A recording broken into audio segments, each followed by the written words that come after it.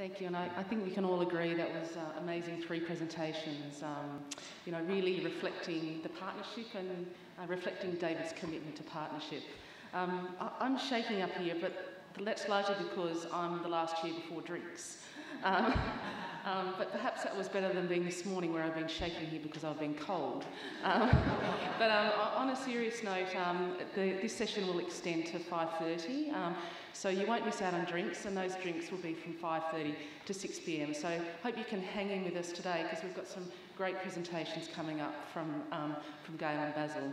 So my name's Rebecca Guy, and I'm head of the Surveillance, Evaluation and Research Program at the Kirby Institute. I was appointed around 3 years ago now, and also recently be promoted to professor. And I mention that specifically because of the support of David Cooper in both those appointments. I remember when I was appointed at the head of program, it was about 6 months after, and I was called to David's office for my first meeting with him, and I was quite nervous. Our illustrious leader, what was I going to say?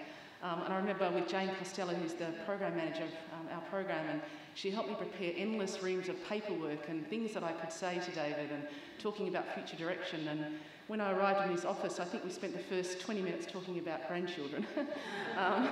And I think there was many comments today about David talking with Dory and his children, but in recent years, I looked through many pictures of grandchildren, which was quite lovely. Part of the conversation with David was about my work and in the future, and that focused on sexually transmitted infections. And I think that's a nice segue into the next part of the session, which is about other work that Kirby's involved in, which is sexually transmitted infections and also hepatitis. So I've got great privilege to introduce Basil Donovan. Basil's the head of the sexual health program at the Kirby Institute and founder of the program. He doesn't need much introduction, but Basil's across everything, from the laboratory, clinical to public health. He's involved in many committees. He's seen in the media, often making strong commitment and making change in policy and practice. And for those who know Basil, he's always good for a story, which hopefully we'll hear today. So look forward to hearing you, Basil.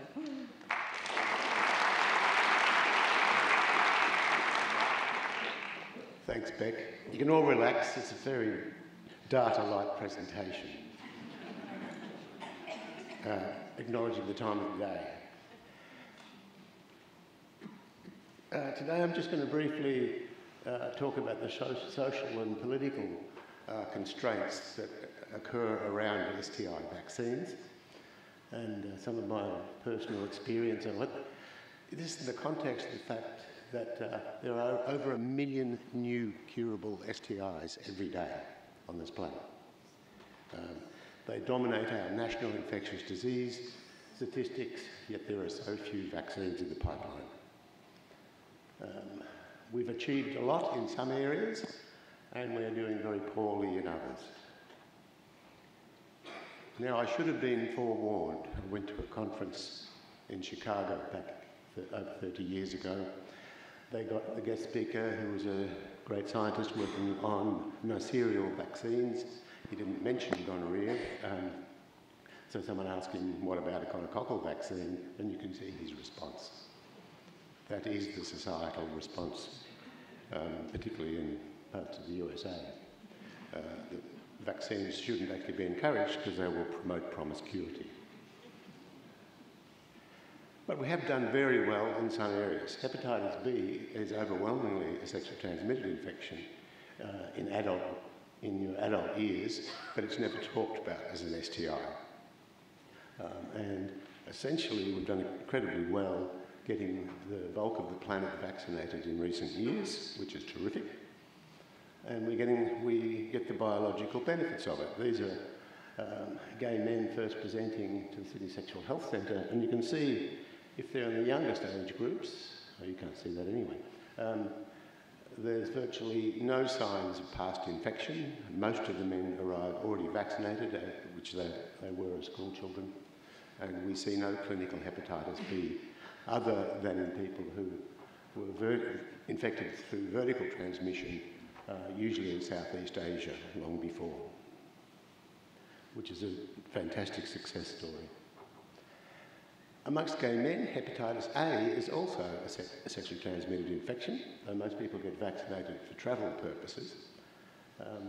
And we used to see big waves of hepatitis A outbreaks in here in Sydney, with 1,500 to 2,000 cases in a row, usually over about 18 months.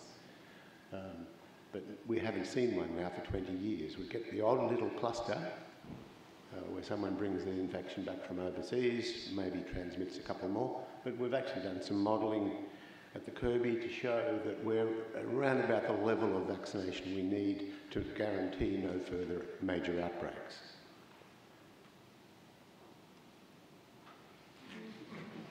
And then this fantastic new vaccine came along in 2006, and this well-known climate change denier was our health minister at the time. And he took grave offence to the human papillomavirus vaccine. And this is a common mentality all across the United States. And as you can see, to this day I wonder whether his daughters ignored him and went out and got vaccinated anyway. I think they seem pretty smart and they probably did. Fortunately, that was the days when there was actually political leadership in Canberra.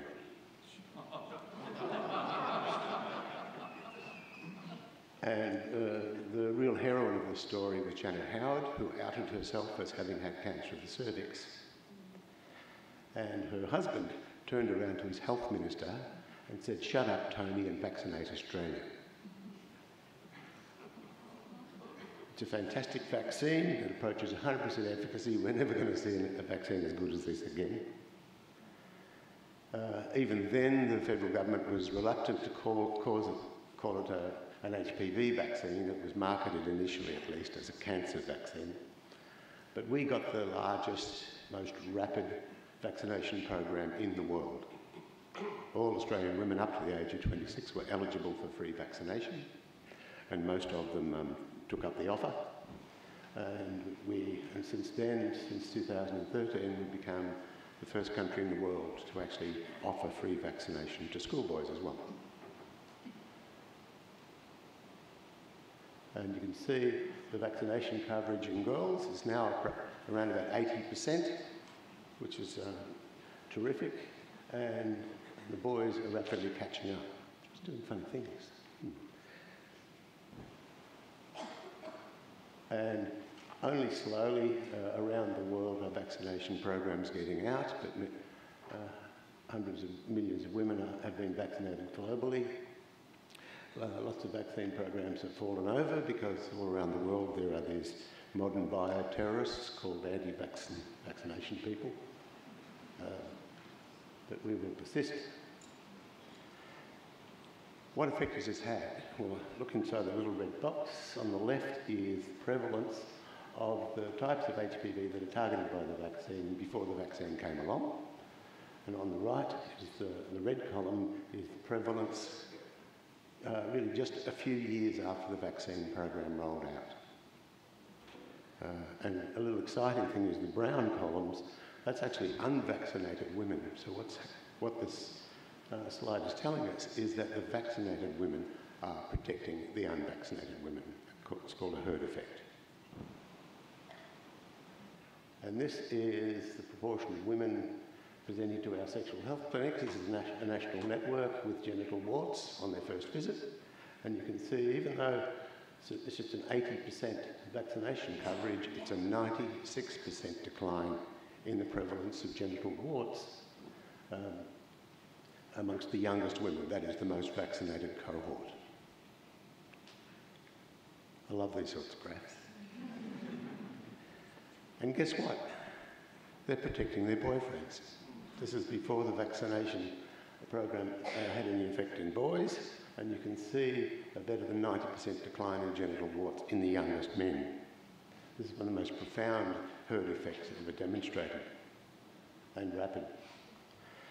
The precursor to cancer of the cervix is high-grade cervical abnormalities, and as you can see, this was very early on. This was by 2009 in the youngest girls having pap smears, those under the age of 18, that high-grade abnormalities were practically disappearing. And at a national level,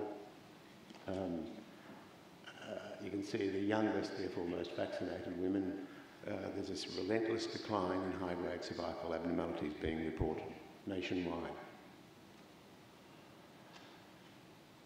Now, we've done some modelling at the Kirby Institute with a group in Quebec. This was actually a study to see whether there was any advantage in vaccinating women up to 26, because most places only vaccinated girls up to about age 15 or perhaps 18. And you can see we've got a big advantage.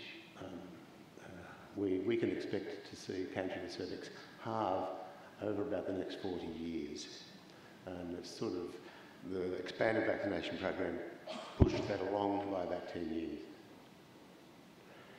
And now this is actually modelling with the 4-valent vaccine, which only prevents about 70% of cancer of the cervix.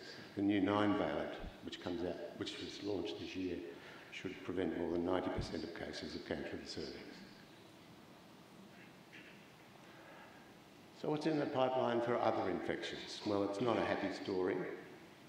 Most of the activity is cluttered down around the sort of preclinical stage. Only a limited number of sort of phase 1 trials, or tweaking of antigens to try and get some sort of response. A lot of the activity is around herpes, and that's probably just because of the sheer numbers of cases. It may well be that if we ever do get a chlamydia vaccine, it will be given to us by the koala people, because there's a lot more philanthropic money around for koala vaccines.